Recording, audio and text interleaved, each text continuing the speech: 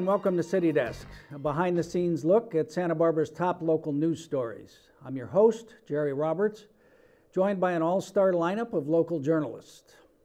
Tragic, sickening, shock, outrage, deja vu, a wake-up call.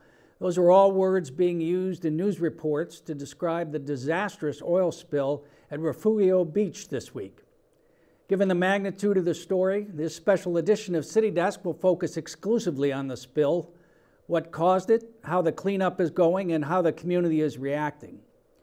Joining me are four reporters who began covering the story within minutes of when the first emergency calls went out. Lara Cooper, reporter and photographer for Newshawk. Kelsey Brugger, staff reporter for The Independent. Melinda Burns, longtime environmental reporter. And Nick Welsh, executive editor of the Santa Barbara Independent. Thank you all for being here. Lara, you were the first reporter on the scene on Tuesday. Tell us what happened. Well, I think I was one of the first. No, I pulled into the campground at Refugio, and it was pretty deserted.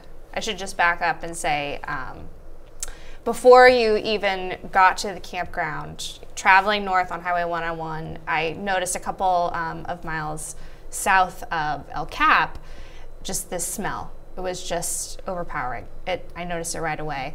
So we didn't quite know where the spill was happening. We just kind of knew it was sort of in that area. Did you think your car was I did. breaking down? The smell was so powerful, I thought, oh my gosh, it's my engine. My engine might be overheating, my car might be about to blow up, but it was not. I kept going and exited at the beach and sort of got out and walked around, and I've never seen anything like it. It was just, the entire beach was coated, that whole bay around the campground was just covered in tarry, viscous crude oil. And were there emergency vehicles there yet? I saw one fire truck, nobody around it. And the beach was kind of deserted. There were a few sort of dazed campers walking around. A lady came up to me and said, oh my gosh, is that oil? Was there a spill? And we were all kind of just sort of making sense of it together. You know, they had their phones out and I was shooting pictures as well, but yeah. Everybody was just kind of in a daze. We have some of those pictures I think we're going to be showing as we talk here. Kelsey, you've been assigned to cover the people who are in charge of putting out the information. Mm-hmm. How's that been going? So I have nothing to report. Is that pretty much what you've been getting? So they've had actually two press conferences each day. Well, two today. They had two yesterday. Today being Thursday, 2 days after the incident, right? So they had one at Tucker's Grove yesterday evening, and so it's kind of like a lineup of state, federal regulators, and Fish and Wildlife, EPA, U.S. Coast Guard's kind of leading the whole thing. Several others kind of sort of speaking, and I guess what was interesting yesterday is they had the CEO fly out from Houston, and so that was the first time that reporters were sort of able to attack him and say, how do you feel about this? And his response is, well, not good. That was a TV reporter. That was a TV reporter. So then this morning it was actually, I thought even worse than yesterday. There was, I'm trying to think, CNN. NBC, several TV reporters just lined up and bringing up the fact that All Plains American has... All Plains American being the name of the pipeline company. Being the name of the pipeline company has, a record that media reports have immediately said, 175 incident spills since 2006. And, what do you have to say about that? And the response has not been, we disagree with that. The response is, we don't have information to talk about that. Oh, so, great. The company does. That makes me feel much better. Mm-hmm. Linda, you've been working for the UK Guardian, which is a newspaper based in England. Well, how is it explaining to people what's going on? Well, this is the New York bureau. And yeah, I tried to take the approach that they didn't know anything about the Gaviota Coast. And so I tried to explain and put it in context that this is like the last remaining rural stretch of coast in Southern California. And at least until this accident, it was considered to be the most ecologically healthy stretch of coastline in Southern California because it's relatively undeveloped. You have the coast between Goleta and say Gaviota, which is mainly agricultural, and then you have the Vandenberg Air Force Base, which has not been developed.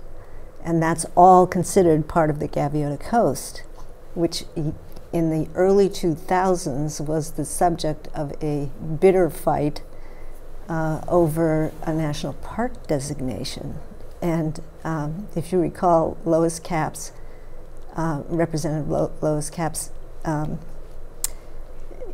got the money to pay for a study of the coast and its significance, and it was determined to be worthy of national park designation. And then the whole idea was shelved under pressure from the landowners by the Bush administration. Right. So it's kind of a... And they understand this, the people in New York, or they don't? Well, yes. And I think that the reason that it's significant, that whole coastline, is because it's a transition zone. It's kind of a climate transition zone. So you have warm waters coming north, cold waters coming south, clashing right there, mixing right there, and so you have this enormous diversity that there's something like 5 places in the world like this. They're all on the western edge of continents. Yeah. They all have a Mediterranean climate. Well, So if anybody was going to explain it to New York, I'm glad it was you, because you're very clear about that. Now, Nick, I understand you've actually not left the office, so I don't want you to feel left out. I'm going to put it right here. Actually, you know what? I did leave the office. I take that back. When you Where I was. went to get lunch? Yeah. Where I was actually at the Board of Supervisors where they were debating the most stringent air quality standards on greenhouse gas emissions, which really do target the oil industry. And it was sort of the clash of the titans, and environmentalists on one side, oil industry on the other, and it was 3-2 vote, and the County of Santa Barbara imposed the most stringent emission standards of any county in the country. All right, we'll get back to that, but I want to say... But that's where I was. Even though that's where I was. When you were in the office, you actually did some useful work, and you did a story, which is online now. Didn't make the print edition, I guess. It's but too late. That this is literally the only pipeline in Santa Barbara County that did not have an automatic shutoff. Is that correct? This is the only pipeline in Santa Barbara County that does not have an automatic shutoff.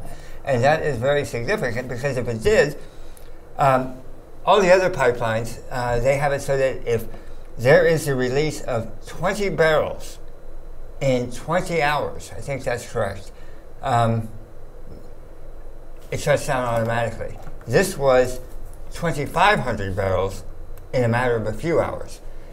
So had it triggered the way the automatic shutoffs, this one had a manual shutoff, I should say that. So as soon as the company goes, oh my God, we have had a problem, Houston, then they have to manually shut off. Which was after Lara got there, right. Apparently, yeah. That they figured it out. Yeah. So yeah, if they had the automatic, we wouldn't have been in quite this dire circumstance.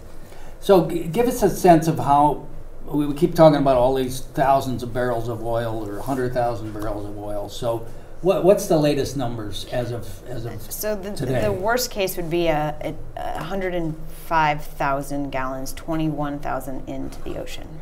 Barrels or gallons? Gallons. Okay. Now you covered an earlier spill in 1997? yes, And much smaller off of than the that. Gaviota Coast. How does that compare in terms of the amount of oil, and what happened with that spill? So that was a case where it was the undersea pipeline on the ocean floor between an offshore oil platform and the processing plant in the Lompoc Valley. And they eventually found that the cause was bad welding. So you have 2 sections of pipe that cracked and began to leak. automatically, because there was an automatic shutoff, the flow of oil was shut off through the pipeline. But an operator on the platform overrode the shutoff, and oil continued to leak out. And so it was small compared to this spill. It was about 7,000 gallons in all. And according to the estimates back then, it was something like 17 miles of coast that got hit with, or at least the slick was 17 miles long. The epicenter was kind of a surf beach, and a couple hundred birds were oiled. The company had to pay the county $1 million in a court settlement, and it had to pay I think it was the Bureau of Land Management, another $2 million. But it was a lot less oil, but still about a third. Pretty substantial impacts. Huge, yeah. Impacts. So we can, do we know, is it getting better? Is it getting worse? Do we think that we have actual real numbers that we can count on, or is it, what's your sense? It seems completely in flux. You've been at the press conferences more than I have, but. Yeah, well, I know that the last I heard it's spread out to 9 square miles. So that's not necessarily a square or a rectangle, but, the slick that has spread out and is going in different directions. It's coming down to Santa Barbara area. It was expected to reach the Goleta area by Thursday afternoon, which is today.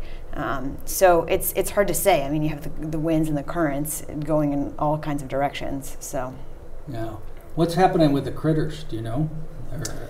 I think that they don't really have any numbers yet in terms of how many have been affected. You got that birds great and wildlife. picture, though. This is sort of this iconic picture of the guy trying to. What was he trying to rescue? I think there? it was maybe like a cormorant, some kind of seabird, but it was just completely covered. That was so sad. It was really sad. Now, how soon after you got there was that? That was about an hour and a half after I got there. What time did you get there? I got there around 2. Okay. So the spill, I think, was reported around like 11:30. And when did I think they it turn started. it off? I'm not sure when they turned said it off. that they've issued this statement that has this They timeline. being the what I call the planes. unified command. No. Oh, I thought it was the unified. No, the oil company. Oh, the company. So the company issued this statement with this list of times that is, what they're releasing at this point as far as the timeline. So at 11:30, they said they shut off the pipe. Now, what exactly that means is still really unclear. Did they shut it off and then, 11 miles of crude were still leaking out? I don't know. So they said that happened at 11:30. They got a call from the firefighters that had notified them at 12:30 this was happening. By 1:30, they were able to send someone out. They have 5 people in Santa Barbara to say that they've visually confirmed the release. No, that was. This company's a bad actor, aren't they? Well, they don't have such a bad reputation in Santa Barbara, but if you look 2004 to 2007, in the states of Kansas, Oklahoma, a few other states, the EPA said, you know what, you have to spend $41 million bucks to fix these pipelines that are dumping into bodies of water nearby. That's a hefty sum. And another $3.25 million just because we don't like your attitude. And in between 2006 and the present, there have been 175 incidents. And incidents, one of those words, kind of go, what does that mean? Well, what it means is, $50,000 worth of property damage. Somebody gets at least 50. at least 50,000. Somebody goes to the hospital. Somebody gets killed. 5 barrels get off the property, or 5 gallons get in the water. So it's not an insignificant incident, and they've had 175. That's in the United States. 11 of those are in California. We do not know if any of those 11 were involved with this pipe. I spoke with Kevin Drew, the head of the county energy division. He said, up to now there have been no problems here in Santa Barbara with this. I read somewhere, I can't even remember where now, there was like a half-gallon leak up there. They have problems. I think. And their business is not drilling oil per se. They're in the transportation. They're in the business. transportation business, so they have pipes and they have trains. I think it's important to remember, and somebody brought this up at the rally today at the courthouse, that this pipeline was the result of many years of fighting for overland transportation of offshore oil rather than tankering. And it was so, a huge victory. And it was a huge victory. For the environment. Because Chevron at the time had 3 offshore platforms plus a plant at Gaviota, which has been dismantled since. I think because the oil is about the consistency of peanut butter. But they wanted to tanker, and there were lawsuits over this. It went on for years and years and years, and finally the county prevailed and forced them to ship their oil by land. So this is as safe as it gets. This is as safe as Yes. it gets. So when you talk about the pipeline of '97, that sort of emanates from way offshore, and so it can spread further. This one, even though the volumes are much greater, I think it may be easier to contain because it's coming into the water right by the shore. Yeah. When we talked before the show, you were a little frustrated at the way the information's coming out. Do you feel like you're getting good information or no information, or It seems just as though lies? it's as little, it seems as though it's as little as possible. who's in charge? So as far as the regulation side, Yeah. Or no, who's in charge of making this all go away? of the cleanup effort, Their lawyers. the United Command. Yes. Yes.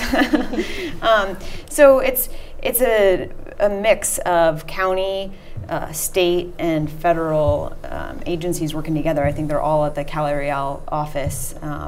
200 people working on this, 350 people out on scene, up to 18 boats. Thousands of feet of boom. I think what I was asking yesterday about, some environmentalists I think are worried about dispersants and chemicals used to clean it up, and I've been told that they're not using that at this point and just trying to suck up the oil with vacuums. So they're trying to surround it? Surround it and contain it and suck it up, and then you take it in on trucks and then apparently, measure it, but it's a mix of oily water. Well, you were talking about how awful the smell was when you first got out there. How long were you able to stay out there? I lasted about 2 or 3 hours, and then I had some shots I knew would work with our first story, and I thought, it'd be great to walk around some more, get some more detail shots, like try to find some more animal life that's been affected, and I finally just had to turn back, and it was incredibly strong. And I actually went back the next morning around 9 or 10, and they had already brought in the cleanup crews in their spacesuits, their white spacesuits, and it looked like they had made some progress cleaning up the oil, but the smell was still the same, pervasive. Yeah, it was still really bad. Did McFadden and Bolton say they would spring for a hazmat suit for you? There you go. I know. Respirator. They probably didn't. Tell us about there was a rally today.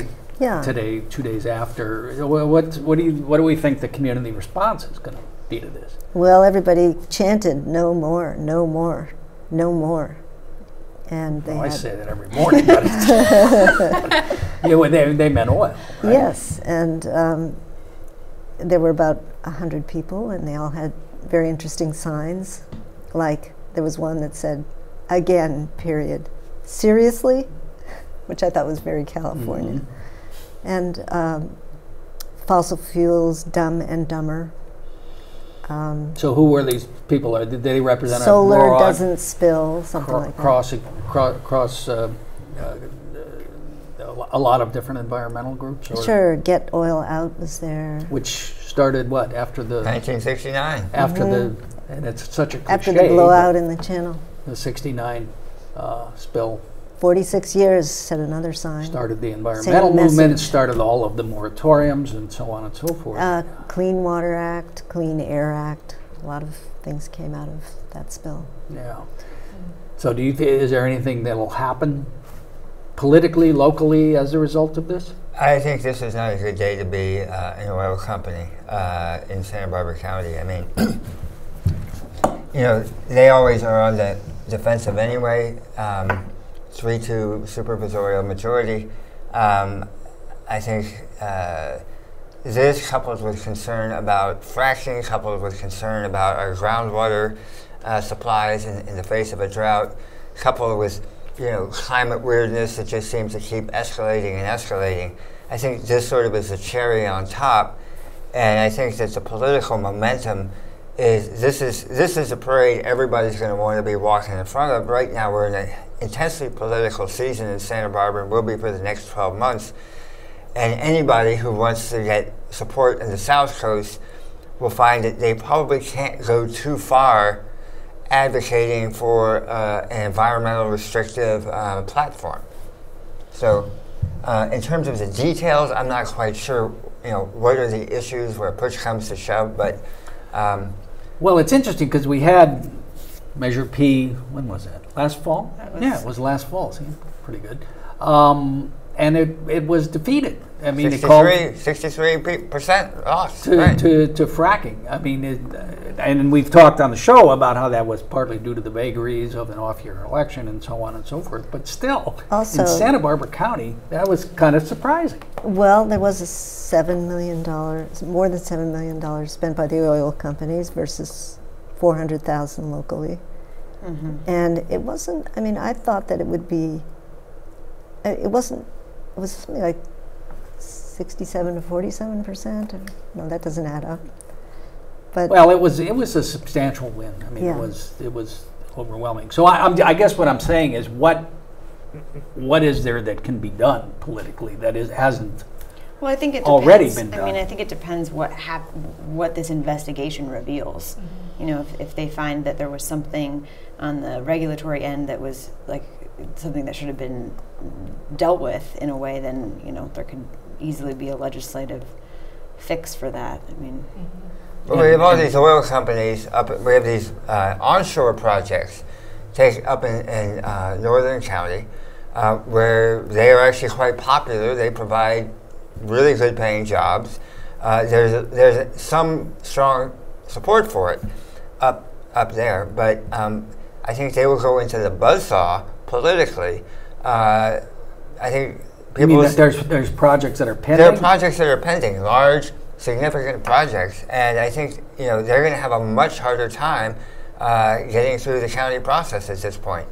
And I mean, because here we have, as you said, this was like the All-American Pipeline was the environmental answer. Now nobody thought, oh, this is the end of oil spills, but that this got out of hand so much, so fast before they pulled the trigger.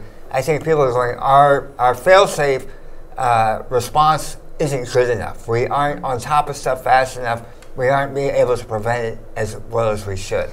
And but the federal government is in charge of the Gaviota proposal, and the Gaviota Coast proposal that Exxon and Sunset are proposing to drill offshore from on the base. That's the slant drilling. So that's out of the county's hands, practically. And then in Goleta, the State Lands Commission approved expansion of offshore drilling connected to an onshore wharf that is very old and sort of rusting on the beach at Elwood. And the city is suing the state for approving that project. So in some ways, the locals don't have a lot of control in. Well, in this one, the locals don't have control over this one. I mean, going back, 1988, 89, this is approved. Everybody's happy, but the county says, you know what, we'd like to be able to look at the x-rays of your wells just to make sure everything's cool. And All American says, no way in hell. We are a multi-state operation. We're not going to let you, an agency of one state, look over our shoulders. One county. One county. We will allow only the federal government to look into our cookie jar. And that was a huge bitter conflict. The county lost, they backed off. So right now, Kevin Drew, the county energy, they have absolutely no say over inspecting this pipeline. They have say over the soil on top, the vegetation on top, but in terms of the safety of the pipeline, that's a federal agency. Now, if it gets worse, the feds farmed that out to some county fire marshal, state fire marshal, and then 2 years ago, the state fire marshal says, we don't have enough people to do the job anymore, we're going to give it back to the feds. And so, and this is a federal agency nobody's ever heard of. Prisma. PIMSA. That was my next guy. and PIMSA, nobody's ever heard of it. It's this tiny little agency. Now, 175 incidents. Okay, let's go back. Well, that's a lot. How many fines have been levied by PIMSA? 12 cents. Pretty close. 234,000, I think. Is that the right number? 185,000 different estimates. And this company made what, $2.2 billion last year, something like that? Yeah. And just to jump in, the federal agency, I think I read PIMSA, that's the acronym. We need shirts. I know, right? Amazing. They have, I think it was 2.6 million miles of pipeline that they oversee. So it's like, how can they even, they can't x-ray all of that pipeline. A lot of this, it seems like the onus is on the company to make sure their pipes aren't corroded. So it's kind of like, who's watching out for who? Nobody's watching out for the public interest, that's for sure. Just real quick, before we have to go, everybody wants to help, in a time like this. Does anybody really need help? Do they need people to come and pull birds out like that poor fellow you can picture or anything like that? Gosh, poor guy. What are you hearing out there? Well, it sounds like people were, right away eager to jump in and get right down there on the beach. And I think the sheriffs and some other enforcement agencies said, you're not getting on the beach. You're not, I imagine that's a huge liability. And they also, direct people to the appropriate channels so you can go online and sign up. So they're still asking for volunteers. All right, we will put a list of resources on our Facebook page, SB City Desk, to tell you what you can do if you want to do something. And meanwhile, thanks to all my guests, Lara Cooper, Kelsey Brugger, Melinda Burns. It's good to have you on. I haven't seen you in a long time. And Nick Welsh. And thank you all for watching. We will see you next time on City Desk. And check us out on Facebook. Check us out on Twitter. And if you got something to say, let us know at sbcitydesk@gmail.com. Thanks, and thanks for watching.